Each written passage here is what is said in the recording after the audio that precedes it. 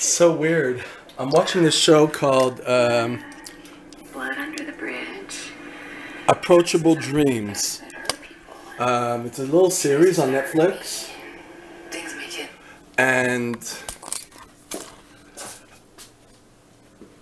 knowing what I know now about narcissism, this is like so bad. It's like this guy here. He played David Banner, the Incredible Hulk, alter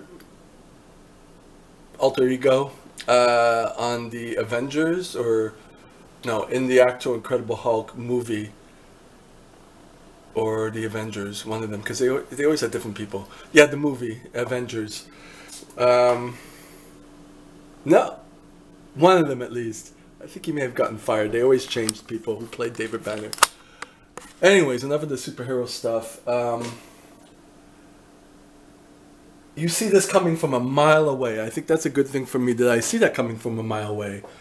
They had, this is still the first episode, but they met online. The guy came to the door. He's supposed to be a doctor. Actually, Doctor Without Borders. And he says, you say it in French, MSF, which is Médecins Sans Frontières. So apparently that's the original word. But it's Doctors Without Borders. So he comes wearing like LL Bean type clothes, you know, scrappy. And she's like a California rich woman, and she's been married 4 times. But her daughters like saw right through the whole thing, but this woman hasn't. I only know about the preface of this movie, is that, you know, he's not what he seems. And it's like so obvious. It wouldn't be so obvious to me back in the day, but it's like, this is typical narcissism. The first red flag was he had narcissistic injury. So they were out having dinner. He was really laying it on, and she was getting sucked into that. And then he comes in, she invites him in, and he immediately goes on the bed. And then she states her boundary. She's like, I'd prefer that we just stayed on the couch. He started to sulk and he walked out. That should have been the end of it. And she said that to her coworkers, that it's, you know, he was weird. But then the guy called back and,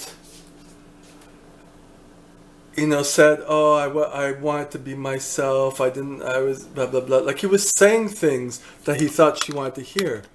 And she took him back because she finds him sexually attractive. Oh my God, this is typical of me going to LA, or with my off and on guy of 20 some years.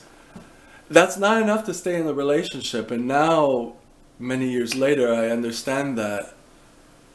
So I thought I would just leave a little video talking about that. Typical. I'm glad that I can see these things now. And it's kind of like they reinforce my behaviors and my things that I've gone through.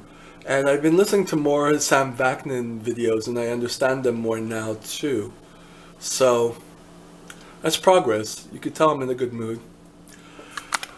So when I'm in a good mood, I could actually think a little bit more clearly and positively, and everything's not so negative.